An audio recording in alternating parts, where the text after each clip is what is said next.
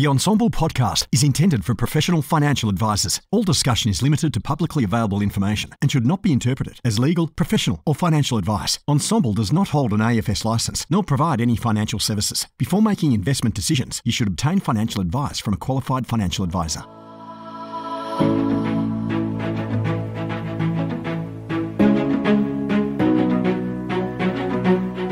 G'day, Clayton here from Ensombl. Thanks for joining me for this podcast. It's a pleasure to be able to do this from time to time.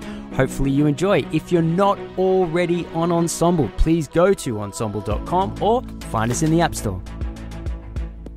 First Sentier investors believe actively targeting Australia's growth engine, high-quality growing companies listed on the ASX, is the secret to beating the market.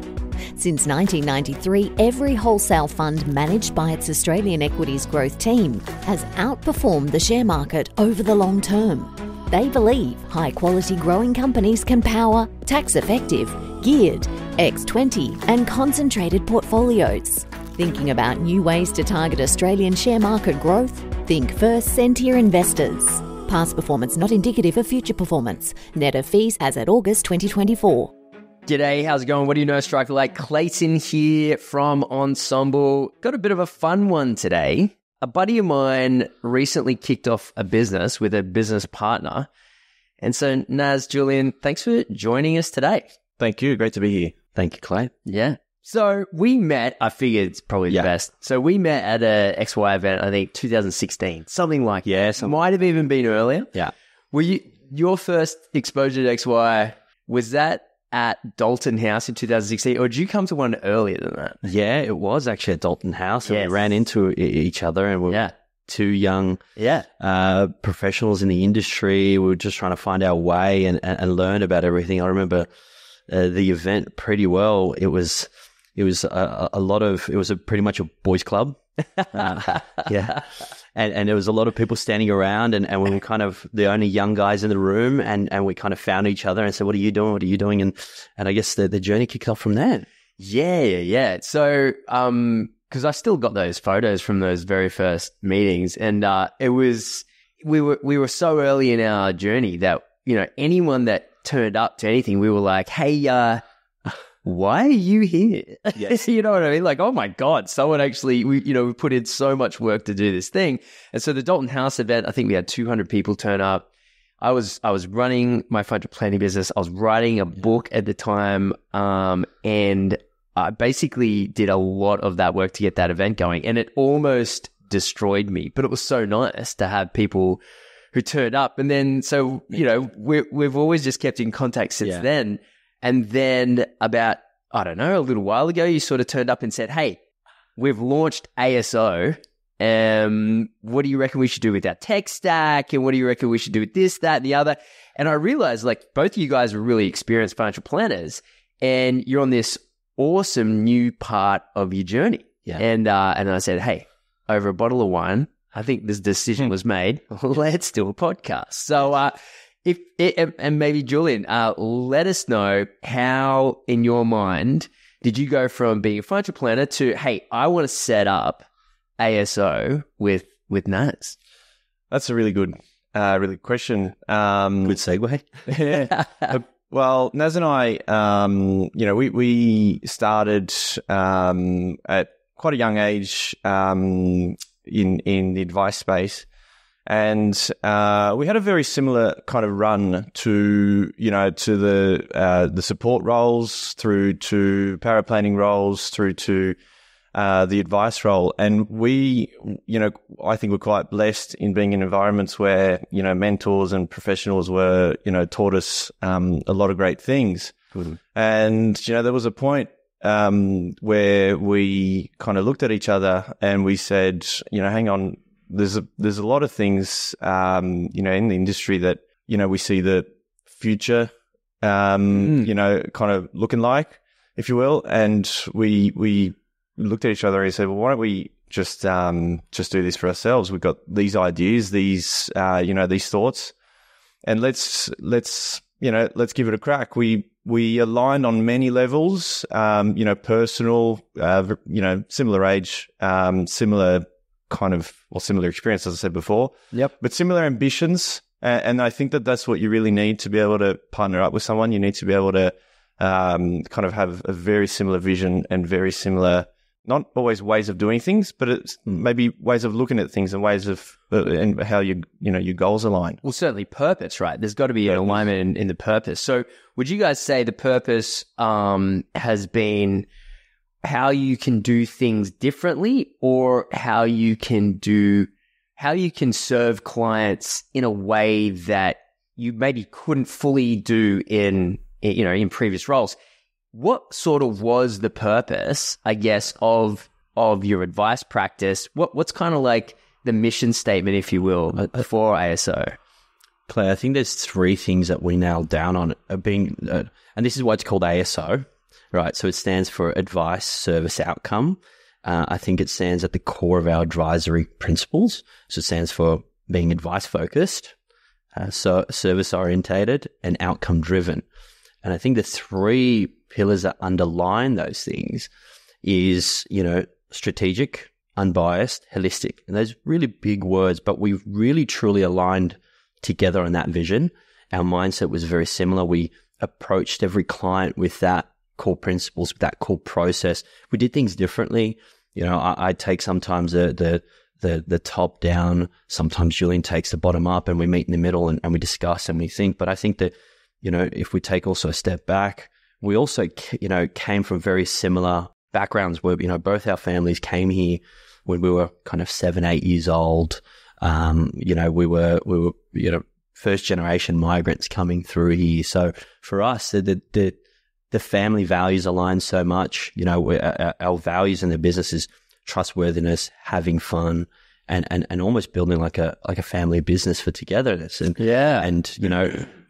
When we would work together, we spent a lot of time together, and we spoke about all these things together. And I think back to your point around how the business works, I think being goals based and having those core principles allowed us to really look at the industry and ask ourselves, well, what's the best way to deliver this without constraints? And obviously a lot of the stuff where, there's licensee governance, there's teams and different things. And when you work in different environments, you realize that everyone's got a different way of doing things. Yeah. You've got to cooperate with everyone.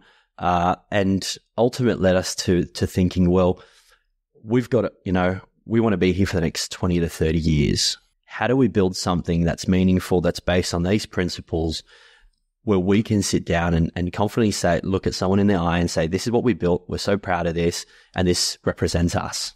And I think that's where the journey of going out on for ourselves, that ambition. And I think as, first generation migrants, every family kind of looks at that. And my dad runs a business, still does. My father-in-law runs a business for himself, and it was always in my DNA to one day run a business.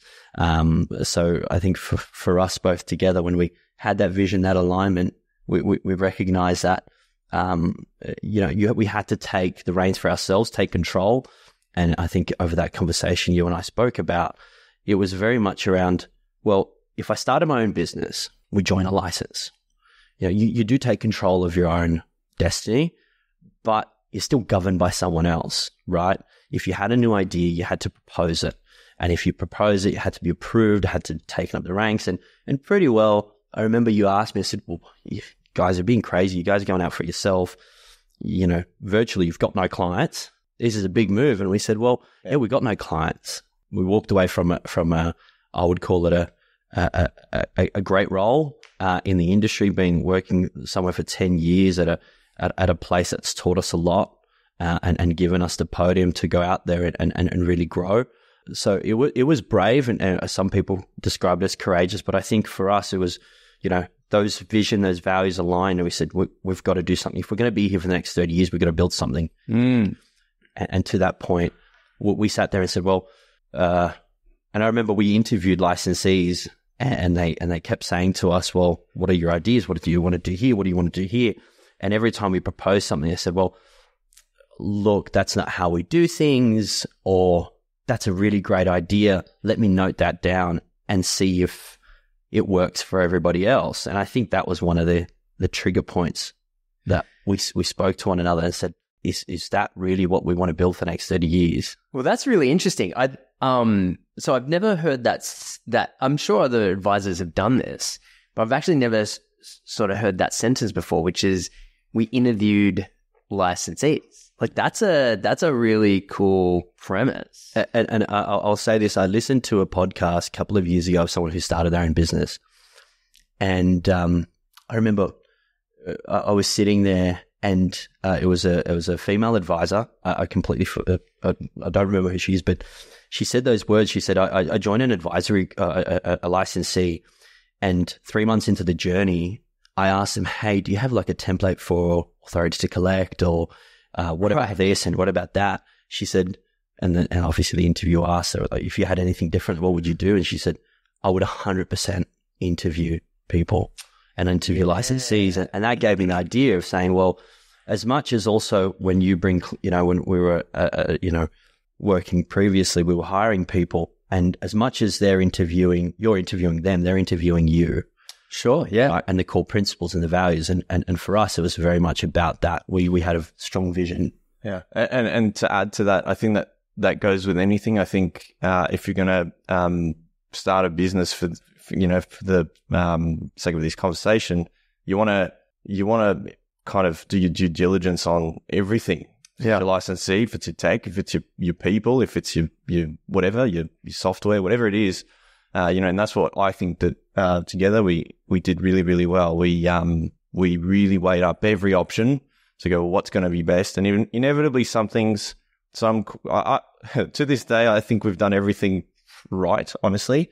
Awesome. But we're aware that things there's always going to be things that will go wrong in some senses. That's just the nature of what we do. But so far, because of our due diligence and our processes, I think we've made some really good choices. I think one thing we agreed on from the very first days of being in business together, and we're so lucky that we found each other. That's what a lot of people say to us. And, we are very lucky to have found each other so aligned. But from the very first day in business, we had this saying, it was have strong opinions, but hold them lightly. Yeah. So there's a pretty popular sentence, I'm sure you might have heard of it, which is strong beliefs loosely held. Yeah. Yep. Similar. Yeah. It's which is really counterintuitive, right? Like go hard on something until someone proves to you otherwise, in which case maybe I was wrong. And we became champions of certain things. And that's what allowed us, one explored certain ideas, and the other one was back to report. And then we both, were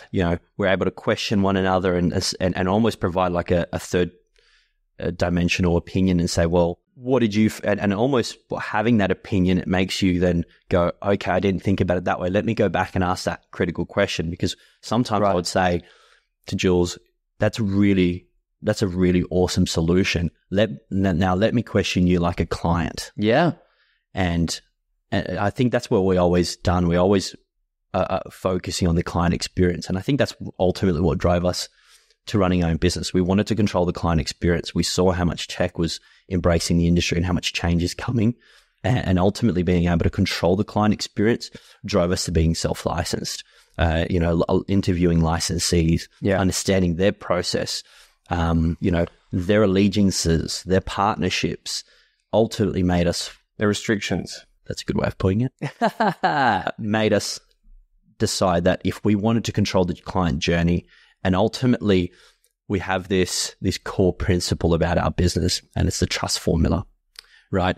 And the trust formula is this: it's credibility plus reliability plus intimacy over self-orientation equals trust. Awesome. Right? So what it all stands for is credibility is, that's your knowledge base, right? So I would say 99% of advisors should meet that, right? Your knowledge base with what the industry said. So everyone's credibility should be there. Reliability is something that you decide on a daily basis on whether to show up, right? Whether you're going to do what you say you're going to do. I had a client always say to me, he said, it's not the big wins you've posted on the board for me. It's the small things you've done. Turn up on time. Send me that email when you told me you're going to send me that email. Even if you sent it at 11:59 p.m., you did do it that day. He said, acts of kindness. All the traits of genuine care. Yeah. And that reliability. builds that trust. And then the last part is is intimacy. And I think what intimacy actually really stands for in that equation is allowing someone to feel emotionally available or comfortable to really showcase who they are and really communicate all the things that are going on in their life and what help they actually need. Sometimes we talk about in other aspects in life where people don't ask for help, and it's so hard in finance for someone actually genuinely to open up to. And I think that intimacy with clients, once they feel emotionally ready and available to communicate to you, and with you've got your credibility, your reliability, and your intimacy, ultimately the formula gets formed over self-orientation. Right? Sure. And self-orientation is, are you in it for yourself or are you in it for your client? Right? And everyone in this industry should say, I'm in it for the client. Sure. But I feel like there's always asterisks, right? It's not about me making money or you making money. It's about ultimately self-orientation comes around about the fact that do you have your client first? Now, when we then kind of take it to this position around the business, well, if I'm restricted with the CRM I'm using or the tools I'm using or different things in the advice process I'm using that doesn't work for my client, am I still about my client or is there self-orientation around that aspect? And if you don't have a self-orientation in any aspect, well, the whole formula, you can be credible, reliable, have intimacy with the client. But if it's about you, then you're never going to have trust. Right. So it has to be really about the client. And that's where we continuously talked about that and said, well, that formula means a lot to us. And if this is in the client's best interest and that's the journey we want our clients to travel on, we ultimately want to have that control to be able to deliver that. Yeah, so it basically started with what services do you want to provide and how much value do you want to deliver to a client? And then you kind of backwards engineered from that. And I would imagine you're probably still in the process of tweaking this, right? It's not. Yes. I mean, I launched a business a few years ago, a financial planning business a few years ago. I'm no longer practicing, but it's kind of an ongoing process, right? It's not like it's fully ever solved.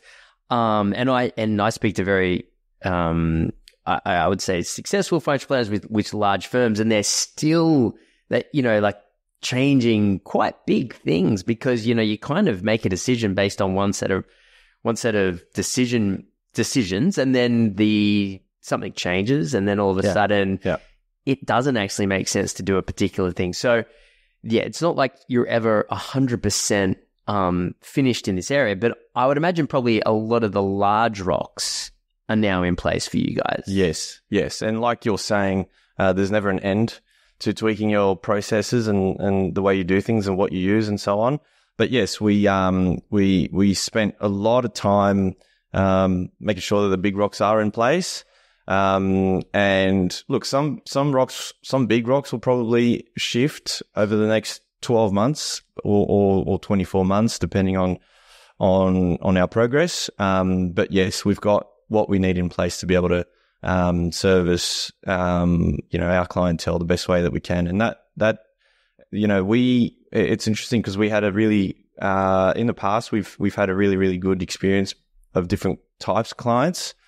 And where we are today is we want to look after, I guess you could say target market as the word for it, being clients roughly between the ages of 30 to 50, who have really strong cash flow, and who just don't know how to build wealth or don't have the time for it. Right. And that's relatively simple in nature, but that's also, that answers your question of before, our purpose and what we're doing this for, the birth of ASO Wealth.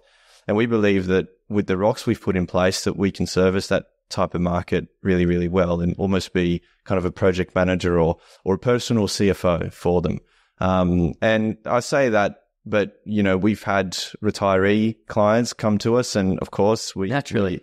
Yeah, that's right. Naturally, they're a demographic that really, really need the help. And, yes. We're really good at it, and we have retiree clients that we help. So we'll always be, have our doors open to anybody that needs help.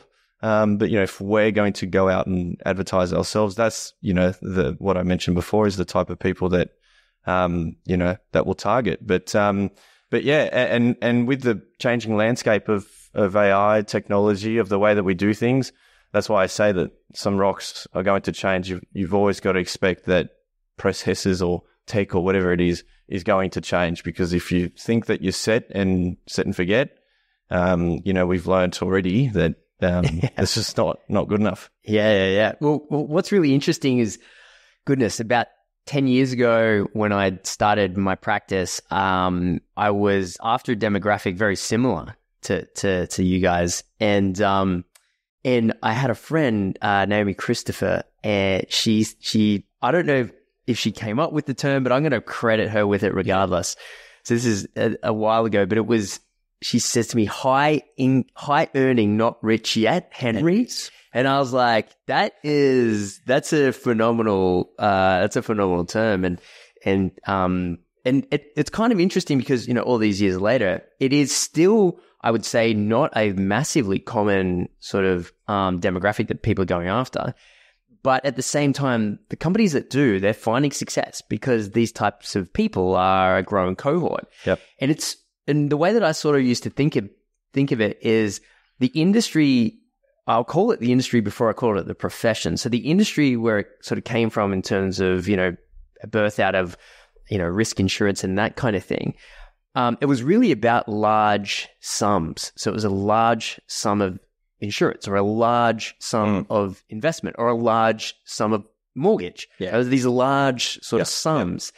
And then as the profession has sort of come into play, it's become more about profit and loss and money turning around and money in, money out. And so it's not that those large sums have gone away. It's just that's now not the entirety of the profession. So in terms of I would call it the evolution of the advice profession. What kind of other positive evolutions have you seen, or dare I say, what have you historically seen mistakes in the industry that make you want to say, well, we want to do it our way and we want to do it this way and we feel like we can get a better result? It's a great question, Clay. I think if we go back to the clients and what clients ask us, and what clients say to us, sometimes we have people come to us and say, we're not really big. We don't have a lot of money to invest. We don't feel like we're fit for an advisor, but we're looking for one. And we always find that a bit shocking, that people say that. They say, well, I know enough, but I just want, I've spoken to someone before and I just feel like they're talking about a portfolio or a solution or risk profile or something like that. And I always get shocked. And if I take a step back around what you were saying, the Henry clients is our solution to intergenerational transfer of wealth. Because ultimately it's the centers of influence. We're trying to work with people who are ultimately, it's not about, high earners. It's about high achievers, right? People who genuinely want to take control of what they're doing in their life. And really put a lot of structure around it, because ultimately what we do is strategy first, right? And really take the client through the journey of the strategy and understanding before we talk about any product, any solution, anything. It's about the strategy. It's about you. It's about your income expenses and then the strategy that you can implement behind the scenes and create the structure. Some people just call it the structure. Sure. And a lot of people think, accounting structures, but it's really ultimately your life structure and what you're trying to do. And I think what we try to build, what we try to communicate to people, it's about wealth dimension. Money's not everything. It's what you can do with it. Yes. Right? What it's going to allow you to do. And if we take that mindset, it allows us to explore in different avenues. And I think there's a lot of service offerings out there that are, I think the biggest mistakes in the industry that are being made right now is people are being priced out of advice. Everyone talks about it. Yeah. But it's upfront fees where we've got an economy that is, I would say hot. Yes. And a lot of people don't want to part ways with $5,000 to $10,000 after meeting someone and in 7 days paying that invoice. Yeah. People, don't have enough. I believe in what we do in our trust formula. We don't have enough time to showcase our credibility, reliability, and intimacy. Yeah.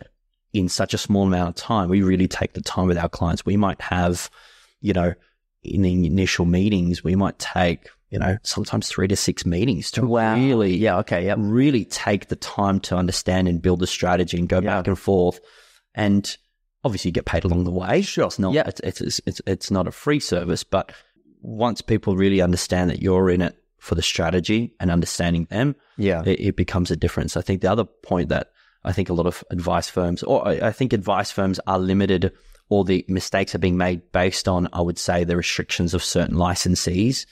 It's about, they come out and they listen to the client. They say words like holistic. But in the background, the advisor's thinking about, well, where can I place this client? Which managed account can I place them in? What risk profile are they going to be in? What insurer am I going to write? Really thinking about the ending for the client, where they're going to place them, rather than thinking about, well, hold on, stop. This client's not asking me about managed accounts. This client isn't asking me about risk profile or the insurer. They're asking me about something completely different. Of course. And really taking the time, I think you need to have the time and capacity and not be limited by all the other things to then start thinking about that and really just focus on the client and say, well, and that's where the pricing models need to be adjusted for that. And expectations, I think expectations is everything, right? We met an advisor that said, well, I don't charge upfront fees. I said, wow, that's really interesting. So how do you charge? He said, well, we go through the process. We tell them that the upfront fee is $10,000. And then when they agree to everything, we drop it and we put an ongoing funds under management. And it's a quite large funds under management fee. He said, that's the success we find.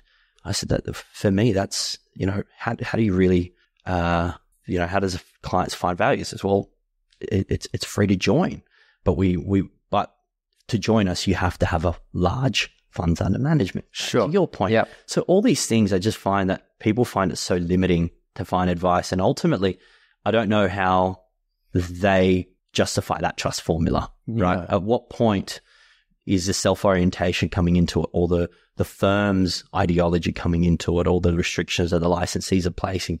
The licensee says they don't have restrictions, but if you're using a certain CRM, a certain tool, a certain this, a certain portfolio solution or ideology, well, there is some type of self-orientation. We believe so. I think that's probably where the industry has some shortcomings. Yeah, I mean, it's really sort of two sides of the equation, right? There is what we want to achieve, and then there's how we are going to achieve it. Yeah. And if I was to sort of take a step back and have a look at you guys, it's almost like, Naz, you're sort of like maybe a bit more focused on the higher level, the big picture, the top down sort of approach. And then Julien, and I could be wrong here, but you definitely seem more interested, or maybe more capable, just in that the how we're going to execute on this. I remember when we caught up, you had some really good questions around technology and things like that. It was, over my head, over my pay grade, and I was really impressed with sort of even the ideas that you guys were putting forward and how you're going to deliver on that. And because your business is extraordinarily new, so you probably haven't had a chance to do this, but what kind of marketing exists, if any, for you guys currently right now? This podcast. I'll start up. You can add to it, Naz. But look, you said it right. If any, because we haven't needed to yet. That's great. It has been really, really good, and that's thanks to the word of mouth. Yes, is a big one. Yep. And the relationships in the industry with other financial services professionals, the relationships that we've built along the way. Oh, these are like centers of influence. Yeah, excellent. Yeah, that's right. So those two things alone have allowed an inflow of inquiries and an inflow of people that we can help and that we have been helping. But we are looking towards, okay, well, what next? Of course, we're using some social media platforms, but we're not religiously kind of going crazy with it. Yeah. Simply because we haven't needed to. We've been busy enough otherwise. So I guess the question is, and this is where I'll shift over to Naz, but the question is, how do we take the next step forward with marketing? Yeah. And how do we kind of scale from here? Not that our mindset is all about scale, but inevitably it's going to have to happen that we need help from someone, or that we need kind of resources to continue to meet the demand over the next 12 months. Well, yeah, I mean, clearly, just with what Naz was saying before, mate, when you said we do 3 to 6 meetings to get across the trust, right? And then the credibility, the reliability, and the intimacy. So a lot of this terminology, I actually many years ago did this course called Key Person of Influence. And a lot of these sort of concepts came through, and you're exactly right. Not only, I would say, is the buying journey of everyone very long these days. Like, since the advent of the internet, like before the internet existed, if you needed something, you would open up the yellow pages, right? You'd go from problem to solution by turning a page, right? But even if I'm looking at getting some plumbing done, I'm first jumping onto YouTube and being like, oh, man, this, right? And then this guy, he's down the road from me. Oh, this is interesting. A couple of months. Oh, no, he knows what's going on, right? So he's able to instill the credibility, reliability, and intimacy sort of scale, right? And as when you were mentioning it, this is one of the things that I certainly never mastered in a couple of years that I was running my financial planning business. But if I look at the kind of companies out there that are doing this really well now, right? So you've got guys like Glenn James with a very successful podcast. While he's no longer a financial planner, he has financial planners that he works with, and they're all doing remarkably well, right? So you've kind of got this media channel on one hand, and then the advisors on the other, and then you've in other times you've got Victoria Devine, who sort of is no longer doing financial planning, but as far as I'm aware, she's sort of doing courses and things like that. So she has a scaled approach to it. Then you've got people like Ben Nash at Pivot Wealth, and he's sort of all in-house. He does all his own media plus, and it's almost become I would call it the new wave, right, of financial planners that have been out for maybe the last 5 to 10 years, something like that. It takes a while, but goodness gracious, when that engine starts moving, it's actually very substantial, right? Like those companies are some of the fastest growing. I think Ben's was even in the AFR's fastest growing 100 companies, right? Like, that's an insane sort of thing to achieve from a financial planning point. And I'm not surprised, because if you think about what they've done, they've worked so hard on the process and the onboarding of clients, and almost probably taken a similar view to what we've done. I think when we first met, Clay, bring it back to the start of the conversation, it felt like the industry was against each other, right? Yeah, sure. Advisors going, don't go to that advisor. I'm a better advisor. Oh, well, our firm is better than your firm. And it was very much siege mentality. I feel like our industry has now pivoted.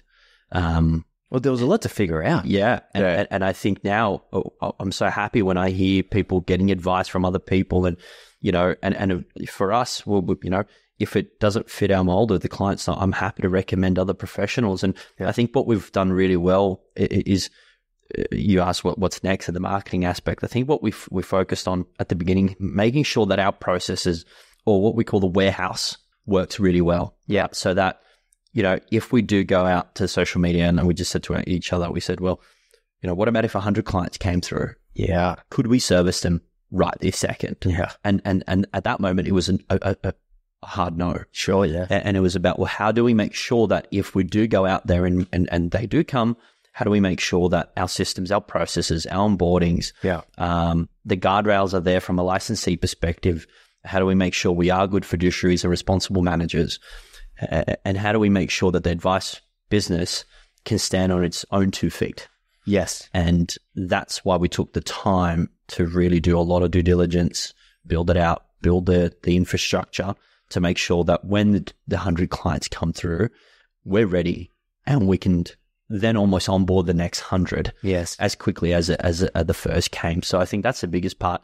Marketing, what I would, but for the purpose of the podcast, don't try and do it yourself. I think the first mistake we did was we tried to do it ourselves, and we realized we're not professional in that sphere, and to the core of who we are and who Julien and myself are. We insource professionals, right? We build teams around people. Yeah. Well, when someone comes into to a meeting, we ask who your team is and the missing players in that team. We fill that team to make sure that you have the right professionals around you to solve whatever tasks or challenges or aspirations in front of you, to make sure you have the best advice. And ultimately, our goal is for you to be as informed to make a decision and make the most informed decisions so that you can take action. And same for us, we're going to insource people who are going to help our business grow, and with time, obviously, this is our first podcast. I hope it's the first of many with Ensombl. Yeah, talk about insourcing experts. You can grab Kieran here and launch your own podcast, mate.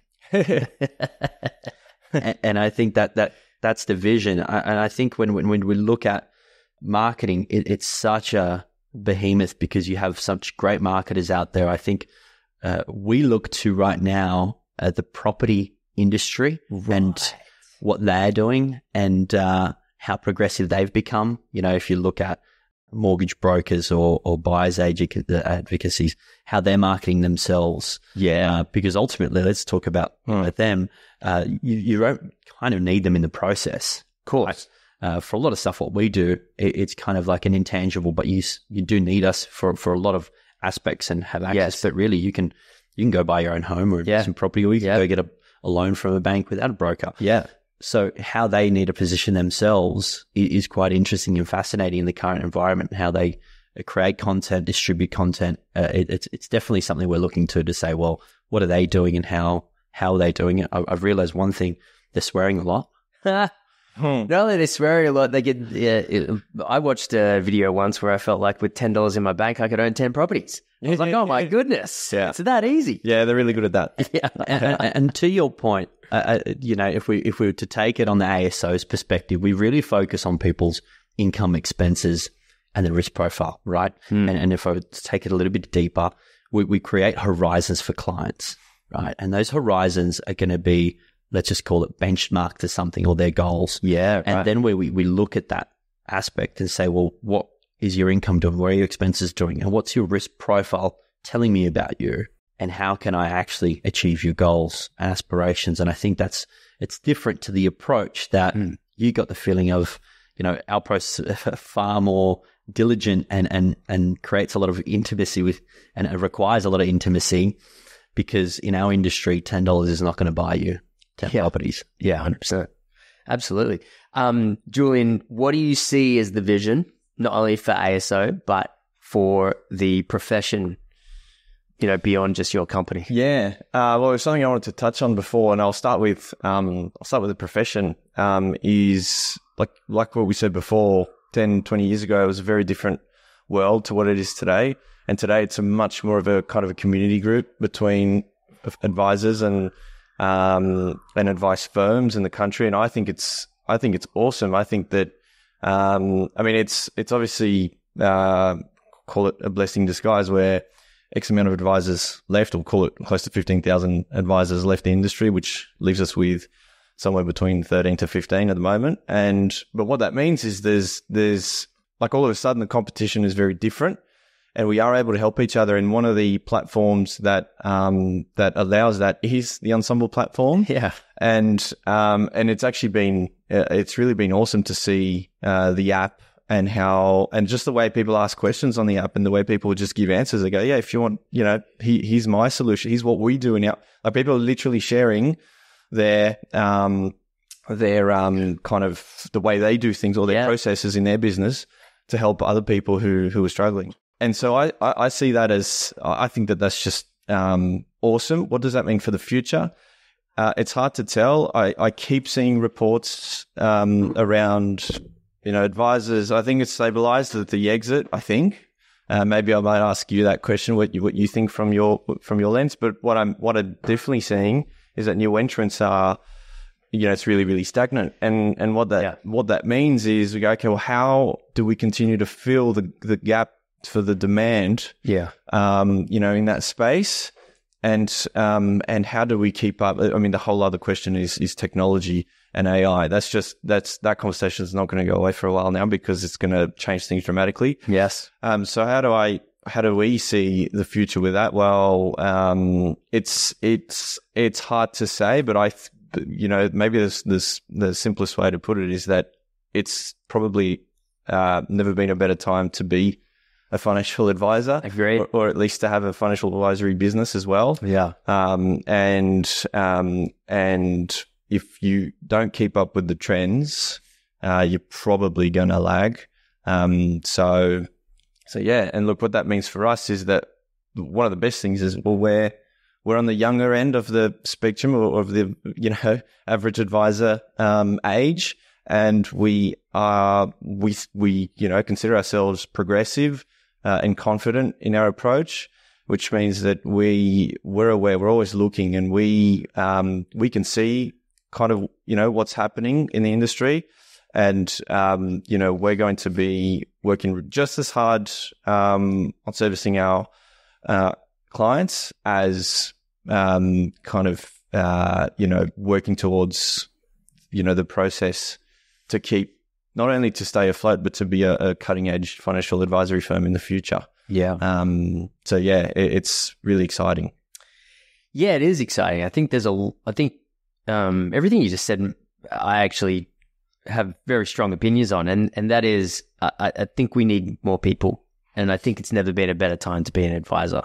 It was annoying for a while. Yeah. There's no doubt, especially from FOFA, sort of 2013, 2014, and then the Royal Commission.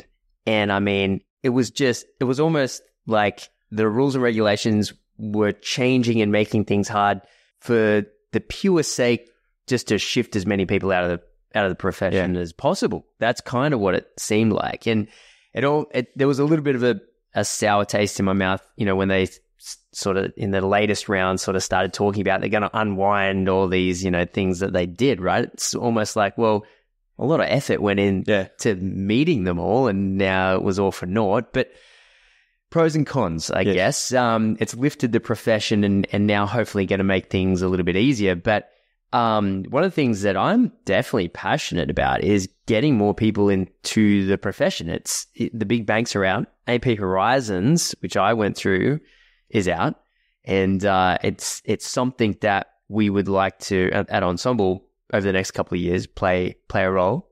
As we spoke about when you guys first came in, it's going to go from conversation. We've been doing education for a little while, but we're sort of making it official now with CPD, their platform. But even that is just step one in terms of heading down this path. We want to get much more involved in education. Yes. And we actually want to use that as a attraction mechanism into the profession, and acquire them from other professions. If you think about nursing and accounting are the two that come to my mind. It's because I went through Horizons and I spoke to the team at Horizons a fair bit, and I said, what were the best advisors, the people that sort of did the best, had the best careers, added the most amount of value? They said nurses with math. I thought, okay, that makes sense. Yeah. Like, good bedside table manner, they've been through crazy conversations with people, right? So nurses with good math and accountants with personality. It was both if you can sort of straddle that numbers and the people aspect, then you could go on and be very successful. And there's a lot of disenfranchised accountants and nurses out there, and I think that they could smoke it in this industry. It's just everyone on this table, on this podcast, everyone that we have as guests on this podcast, all have a unique story of how they stumbled upon financial planning. It's always a stumble upon. No one, in their year 6, they're like, oh, I'm going to become a firefighter and a financial planner, right? Like, 100%. It's never a first drop career path. It's always a second drop. But for those that find it, I mean, my God, like, no one gets into advice and says, I really wish I was back doing, accounting. Yeah. I certainly don't. Yeah. And look, I'll just do a little quick share of my story. It was at university, and I was doing Bachelor of Commerce. at University of Canberra, they go, after year one, you do all your major stuff, like your structural kind of courses. And then they go, okay, what do you want to major in? And I literally, the only reason I did it is I had a friend who said, yep, I did, like, this was really interesting. I did that. He's not a financial planner in the end, but he said, I did a major in financial planning. And No way. University of Canberra was probably one of the few that literally majors in financial planning. Yeah. There would have been some, but not many. And I said, you know what, I'm interested. Let's go. And then that's literally how it happened, which was, My God. So your mate was like, yeah, I mean, it's got the word finance and it can't be that bad. yeah, that's it. That's amazing. That's honestly amazing. What about you, Naz? Oh, it's an interesting story because I wanted to become, obviously your parents send you to university and, you know, once that happens, they kind of go, okay, well, you're going to become someone, you know. You've got to. I think it's the migrant mentality. Going through and university and seeing people graduate. Look, I wanted to become either a corporate lawyer or an investment banker. That was very much glorified to me as the titans of the industry. I was obviously doing 2 degrees, and for me, it was such a big thing to do either or. I became a paralegal for 6 months and hated every day. Yeah. I wasn't paid. You weren't paid. I was not paid. I was. Well, corporate lawyers are always struggling. You know that. So. Well, they told me they charge at $1,200 an hour. So wow. I thought to myself, well, if I gave up this time, and it was all about the compounding interest aspect, right? Going, if I give up this time to then earn $1,200 an hour, where would I be? But yeah, I was a paralegal. I didn't like what I was doing, and investment banking. Once I learned what it was, again, didn't interest me as much as. And it really comes back to the core of who we are with Julien, and I think how I got into this industry is ultimately my parents are first generation migrants, and you know their mentality around wealth creation was, you know. And my father still tells me to this day, when he was buying our first family home, he was like, they just told me this was the mortgage. I figured out how much I had to pay in groceries, how much I was making for the week, and could I make that repayment? And he did that religiously for 15 years. Legend. But they never had any other financial wisdom, right? Sure. The system was so complicated around superannuation, you know, and being, you know, when they came, they you know, super was not something that they were encouraged to contribute into. It was all cash, right? And it's not about flashy cars or nice watches. It was literally about, for my parents, it was about lifestyle. It was about having the opportunity to send their kids to the school that was safe, secure, and gave them a good education, having, you know, food at the end of the week for the family, and having a really good and happy lifestyle for the family. But what I saw my parents struggle with is when, you know, you get to an older age and they say, well, I've paid off the house, I've got this, but I don't really have anything for my retirement. And that really got me thinking, well, what's my purpose in all of this? And I genuinely wanted to help people like my parents. Yeah. Right. And once you realize what this industry actually does, and how it empowers people, and really teach people that the power of leverage compounding and all these different things, it really makes a tremendous difference in people's lives. And that's what really encouraged me to get into the industry. I heard someone speak, then I inquired, and luckily I was taken upon as a graduate. So you saw someone speak while you were at uni? Yes. Wow, that's really rare, especially that both of you actually had made the decision to go into financial planning before you'd even left uni. Yeah. Well, I was in my last semester at Amazing. I was doing 2 days of work. So Monday, Tuesday, I was working, and then Wednesday, Thursday, Friday, I was at university. Wow. And then graduated. And it was really, you know, again, the happiness a part of that role. I was being paid. My previous payroll, I wasn't even being paid. So financial planning does work. So it does work. And it really helped me, you know, I remember the first day, and this is why I think in the industry we need to have labeling of who you are and who you want to be. Yeah, I'm a pretty strong believer in that as well. And you know, I sat in front of someone and he said, "What do you know about insurance?" I said, well, home insurance, car insurance? He said, no, what, life insurance? I said, no idea. I only heard about that stuff in the US, and I really wasn't familiar with it.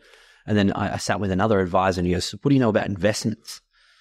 I was like, well, I know stocks. And he goes, great, that's like 1/10 of the whole thing. So you're completely out of your depth. And but I had such a worldly view around being able to move around and sit with different advisors and learn. And that's where the belief system comes from. Everyone needs to have a label. We label ourselves as strategists, right? To be able to be a personal CFO for someone, you need to be a strategist. You really need to have a game plan. Yeah. And that game plan then plays out into which directions you change. If certain things change in your life, in your circumstance, how do we pivot, adapt, and go on? But there are people who want to specialize in insurance, or they want to specialize in investments or asset allocation, and they should be called investment managers. Or so like the medical industry, right? Absolutely. Yeah, I tend to agree. Yeah. They should be known for what they're really good at. That's right. Like a dermatologist is not a plastic surgeon. No, but they're both medical doctors. Yeah. We have had people who have come on who have sought advice in the past. It was actually last week, and the lady said to me, oh, well, my advisor just does insurance and super, and that's what they're really good at. I really need someone to, I think I've reached a new stage in life and really want to. And so, have you asked your advisor about it? She said, I have. Yeah. But he keeps talking to me about super and insurance. Yeah. I'll never forget that. Like early in my career, because that's all I knew as well. And someone said, yeah, no, Clayton, thanks, but what can you do for me now? And I'm like, have you heard of superannuation? Like when you've only got those tools, you're sort of limited. And it's not to poo-poo those skill sets, right? But as soon as you start working with people that are looking for that thing today, it becomes rapidly clear that you need to do something else. And it's also a business model. Some guys just want to focus on that because the whole processes are built around that. That's fine for them. But for us, we that's not where we see the future of ASO and our skill sets especially. Absolutely. I think, going back to some of the mistakes in the industry, some people just jump into that, right? The client's asking about something else and you're jumping into a solution, right? And not really understanding them. You're not really being truly intimate or giving them the comfort to really explain what they're here for. Yeah. We really ask, what are you here for? The first question, what are you here for? Yes. Great question. Where do you want to land? Yeah. Talk to me about your horizons. Talk to me about everything, right? And really understanding, you start to go, well, let's draw this out. The other question we ask is, if you never came to see us, what would you do? Oh, that's an interesting one. Why do you ask that question? It really goes back to the psychology of money. Yeah. Right. The book just the psychology of money and really understanding. I've picked up a lot of one-liners. Yeah. But it's like, to determine what their money mindset is, right? So when my parents, my parents, when they came to this country and my father-in-law, almost, there was about buying a home, paying off the mortgage, build a business. Yes. Right. But there's so many more aspects to life to that, right? For me, neither did my centers of influence have a corporate job, right? So for me, I was completely in a different landscape to anything that my family was around. My father was like, you hire 5 people, you run your own business. And I said, I'm in corporate world, Dad. That's not how it works. But it was really understanding that those playing fields and being able to build on those aspects was really, really important. Oh, it's a great question. You're almost asking what's your default setting. Like, I guess it does tell you a lot about the individual. That's right. Exactly what their frame of reference is. Yeah. And some people have defaults, like the default options of what they go to. And it also tells you, the big one is it also tells you what their, very simply put, it's another risk profiling metric because it tells you what their tolerance is. Like, okay, well, I would have done this, and I'd invest in crypto versus I'd put it under the pillow. That's right. That's going to give you an answer. It tells you so many things. Yeah, that's cool. It tells you that. It also tells you how much education you need to give them. If they said, I would have put, 50% of my money into crypto, you go, right. Hey, cool. Let's start there. Yeah. And even things we ask around is like sensitivity to loss. So that's what we try to also determine. Right. How much. So the default option of if something bad happens, what are you going to do? You're Yeah. right. So we always go, well, what's your best case scenario if you never met us? Or what have your friends told you to do? Yes. Right. A lot of people say, well, Yes. my friends have told me. I've got a friend in that corporation, this corporation. So ultimately we ask, what is your game plan? And they tell us. And then we say, well, if it didn't go your way in a situation, through events, and a COVID was a great one. We ask, when the market was at this level, what did you do? And we've met people and retirees who sold. Tough gig. Yeah. Right. And we have Classic people, story, but tough gig. right. Or we ask, when someone comes with 10 properties, Yeah. why did you get 10 properties? So I've got this buyer's agent who helped me. Told me I just needed $10 in my wallet. $10. I was showed me the game plan. But we ultimately try and understand the psyche behind it. Yeah, and then really understand what the game plan thereafter. Because sometimes we find people who get to a certain stage and the real where we really find where we're adding a lot of value is this is what people say to us. I'm this age and I've done so well, or I've done the best I can possibly do to this point. Yes. I now need help because I need to protect, preserve, and I need to have now, I have now a new dimension of wealth. Yes. And when I say wealth, I'm not talking about money. I'm talking about, happiness, family, all those other things that comes with either having a successful business or having a successful relationship.